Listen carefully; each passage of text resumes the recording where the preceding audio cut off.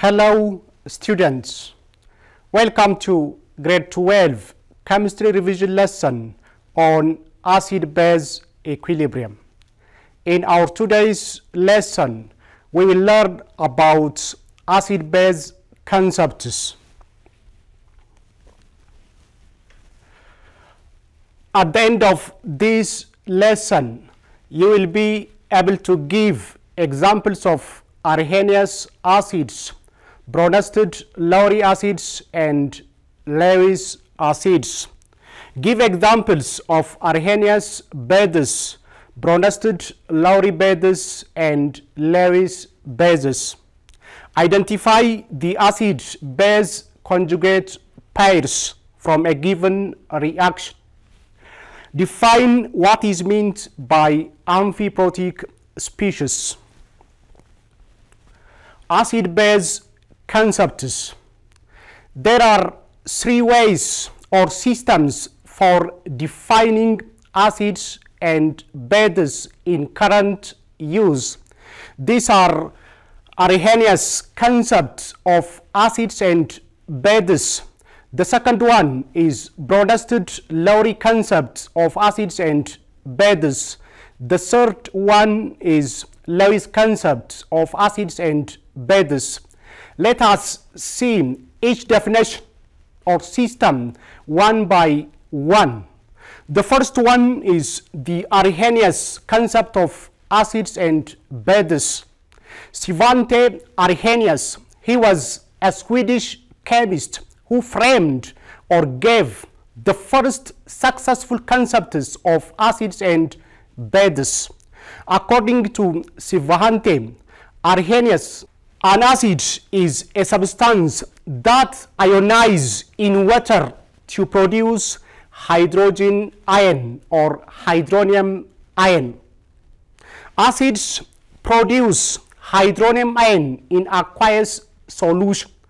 Acids increase concentration of hydronium ion in water in aqueous solution.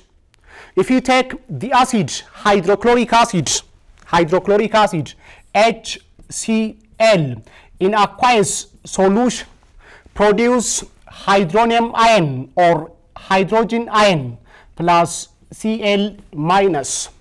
Therefore, according to Arrhenius definition, if a substance produce H plus in aqueous solution, that substance is an Arrhenius acid.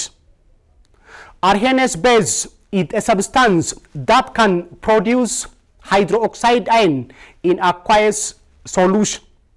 You can take sodium hydroxide as an example. Sodium hydroxide in aqueous solution increase concentration of hydroxide ion, produce OH minus in aqueous solution, sodium plus OH minus. Therefore, sodium hydroxide is Arrhenius base. Bronsted Lowry concept of acids and bases. This is a more general definition of acids and bases because Arrhenius has some limitations. Arrhenius definition is limited to only aqueous solution, but there are a number of reactions that can take place in gas phase and non-aqueous solvents. Now, Bronsted Lowry concept of acids and bases is a more general definition than Arrhenius definition. According to Bronsted concept of acids and bases, an acid is a proton donor. Acids donate proton to other substances. This is an acid, HN, donates H plus to the other substance. Example, look at this reaction. The reaction between hydrochloric acid, HCl, aqueous plus water, H2O, liquid.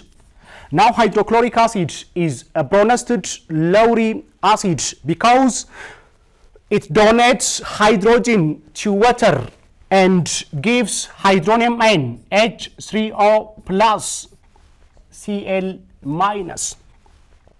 According to Bronsted-Lowry concept, bases are proton acceptors. Therefore, acid-base reaction is a proton transfer process, a proton transfer reaction. You see, an acid donates a proton to the base and a base accepts a proton from the acid. Bases are proton acceptors. This is a base. Base plus H plus gives Hb. This base accepts proton. Strengths of conjugate acid base pairs. If an acid is strong, its conjugate base is weak. You can take hydrobromic acid as an example. Hydrobromic acid is a strong acid. If it loses a proton, what is formed? Hydronium ion or hydrogen ion H plus and Br minus. Now Br minus is the conjugate base of a strong acid, hydrobromic acid. Hydrobromic acid is a strong acid. Its conjugate base is weak.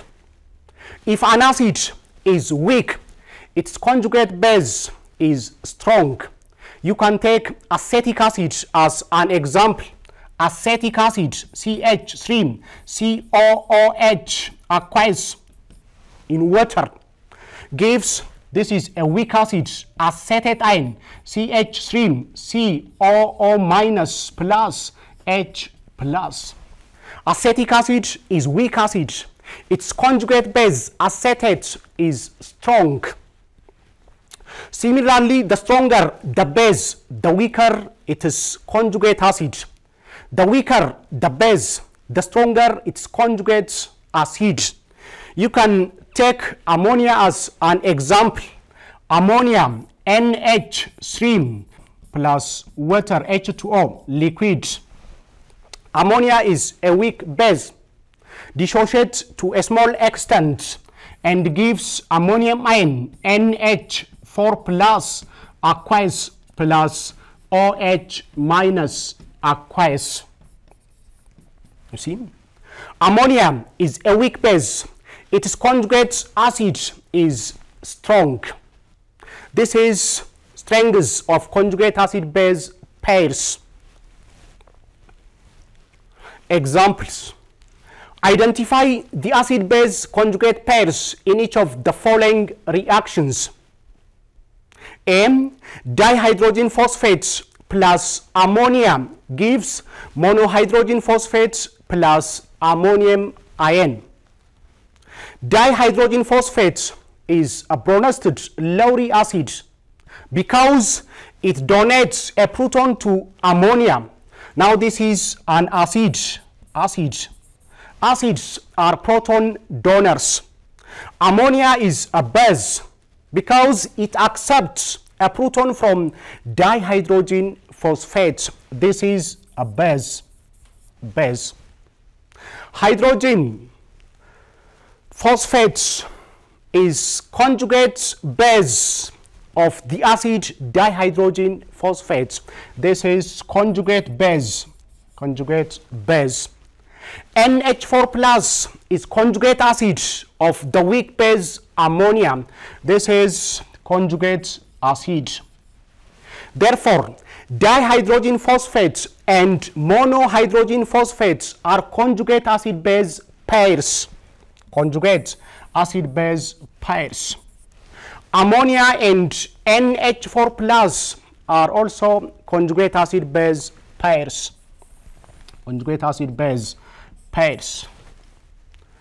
B. Carbonates plus water gives hydrogen carbonates plus OH minus. Carbonate is the base. Why? Because it accepts a proton from water. This is base. Water is an acid. It donates a proton. It gives a proton to carbonate, is acid. acid. Hydrogen carbonate is conjugate acid of the base carbonate. Therefore, this is an acid. OH minus is conjugate base of the acid water. Therefore, carbonates and hydrogen carbonates are conjugate acid base pairs. Water and OH minus are also conjugate acid base pairs. Acetate plus water gives acetic acid plus OH minus. Acetate is the base. It accepts a proton from water. This is base. Water is an acid. It donates a proton to acetate. This is an acid. And OH minus is conjugate base of the acid water base. Now, acetates and acetic acids are conjugate acid base pairs. Water and OH minus are also conjugate acid base pairs. Number 2, write the formula of the conjugate base of hydrogen sulfide. As we said, if an acid loses a proton, the resulting substance is conjugate base of the given acid. Therefore, hydrogen sulfide H2S, when it donates or loses a proton, what is formed? H plus and hydrogen HS minus is formed. Now HS minus is the conjugate base of hydrogen sulfide, HS minus, hydrogen sulfide. Formic acid, the conjugate base of formic acid is formate ion, HCOO minus, is the conjugate base of the weak acid, formic acid.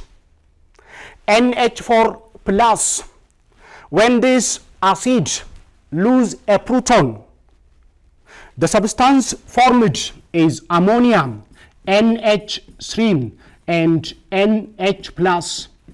Therefore, ammonia is the conjugate base of an acid, NH4 plus. Amphiprotic species. Species which may either gain or lose a proton are known as amphiprotic species. Act as both an acid and a base. You can take this as an example. All these are amphiprotic species, have both properties of an acid and a base. Dihydrogen phosphate H2, dihydrogen phosphate H2, PO4 minus can accept a proton plus H plus and form phosphoric acid H3 PO4. Dihydrogen phosphate can also lose a proton, give a proton to other substance. Dihydrogen phosphate H2 PO4 minus, when it donates a proton to other substance, the resulting compound or substance is H plus and HPO4 2 minus. You see? Therefore, H2PO4 minus acts as both an acid and a base, which is known as amphiprotic species. Hydrogen sulfate is also amphiprotic species, can accept and donate a proton. HSO4 minus, HSO4 minus plus H plus gives sulfuric acid H2SO4. When it donates a proton to other substance, HSO4 minus, it gives H plus and sulfate ion SO4 2 minus. The same is true for ammonium, hydrogen carbonate, hydrogen sulfide, and monohydrogen phosphates. All these are amphiprotic species. Amphiprotic species are species which may either gain or lose a proton. Lewis concept of acids and bases. Students, as we said, the first successful conceptualization of acids and bases was given by Arrhenius. Arrhenius' definition has some limitation. A more general definition of acids and base was given by Bronsted-Lowry definition, Bronsted-Lowry concept. An even more general definition of acids and base was given by G.N. Lewis. According to Lewis' concept, according to Lewis' definition, an acid is a substance that can accept a pair of electrons. A base is a substance that can donate an electron to other substance. Species that accepts a pair of electron is electron deficient species.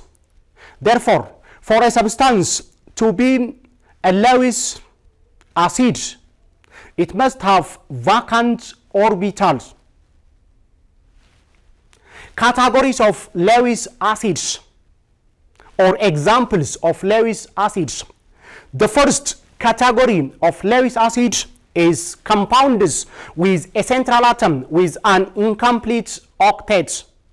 Compounds having less than 8 electrons on the central atom. For example, beryllium chloride is an example of Lewis acid. Take this as an example. Beryllium chloride, BeCl2 plus 2Cl minus gives BeCl42 minus. Look, beryllium chloride is a Lewis acid because it accepts pair of electron from chloride ion and form BeCl42 minus. Now this is Lewis acid.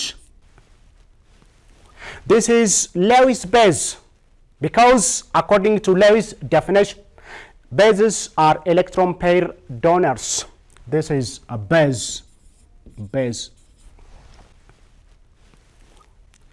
The second category of Lewis acid is substances capable of expanding their outer octets by using empty d orbitals. PCl5 is an example of Lewis acid because it can accept pair of electron from the donor. Look, PCl5 plus Cl minus gives PCl6 minus. Now PCl5 is a Lewis acid. Accept pair of electron from Cl minus. Cl minus is electron pair donor, is a base, Lewis base. The third category of Lewis acid is simple cations that have empty valence orbitals. Cations such as copper 2 plus, iron 3 plus, and Ag plus are examples of Lewis acids because they have empty orbitals, can accept pair of electrons. You can take this as an example. Ag plus ammonium 2NH3 to form Ag NH3 2 plus. Ag plus is a Lewis acid, and ammonium is a Lewis base. Donates pair of electrons to Ag plus. Therefore, Ag plus is an example of Lewis acid. The fourth category of Lewis acid is metal atoms that can form compounds like carbonyls. The best example of this is nickel. Nickel reacts with carbon monoxide to form carbonyl compound, nickel, NiCO4. Nickel is a Lewis acid. Carbon monoxide is a Lewis base, can donate pair of electron to nickel. Therefore, nickel is an example of Lewis acid. The fifth category of Lewis acid is compounds with a central atom containing multiple bonds. Examples: carbon dioxide, sulfur dioxide, and sulfur trioxide are examples of Lewis acids. Carbon dioxide plus water, H2O, to form the acid carbonic acid, H2CO3. Carbon dioxide contain a multiple bond, act as a Lewis acid. This is an acid. Water, there is a lone pair of electrons on the central atom, oxygen, can donate pair of electron to carbon dioxide. Now this is a base. Sulfur dioxide plus water gives sulfurous acid. Sulfur dioxide is the Lewis acid. Sulfur trioxide plus water gives sulfuric acid. Therefore, compounds with a central atom containing multiple bonds such as carbon dioxide, sulfur dioxide, and sulfur trioxides are examples of Lewis acids. Lewis base, they are electron pair donors, have excess electrons. Therefore, for a substance to be a Lewis base, it must have pair of electrons on the central atom. Students, let us try these questions so that you can practice what you have learned. You have 2 minutes.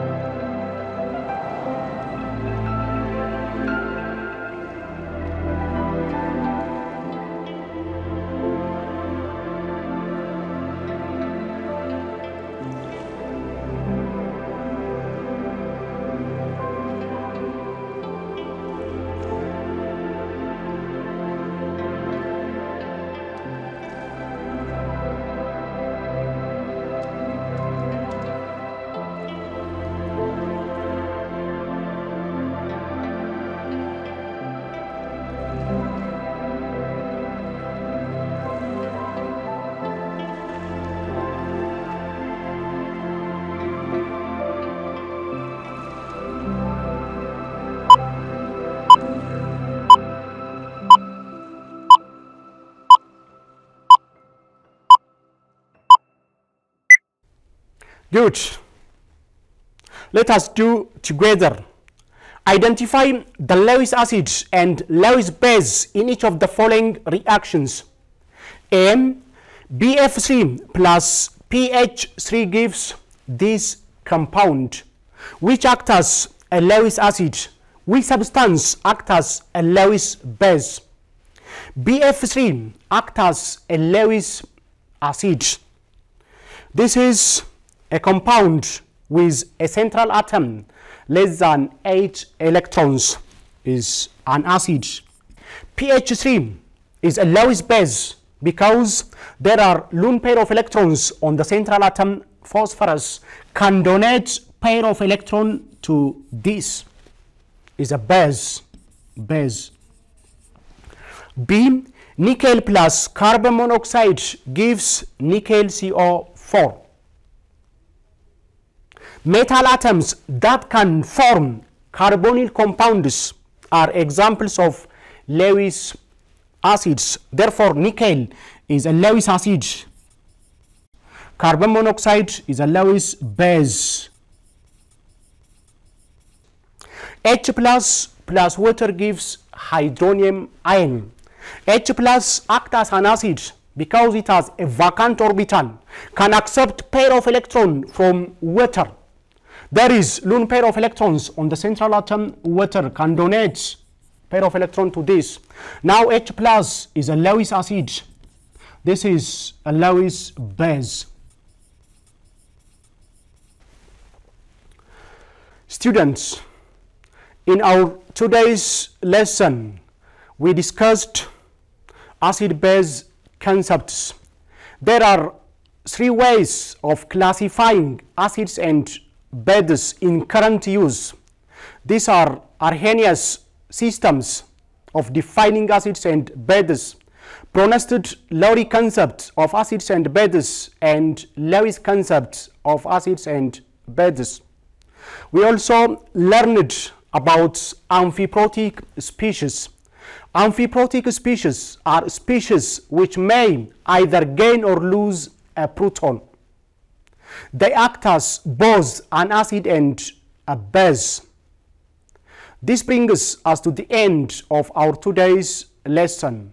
Until next time, goodbye.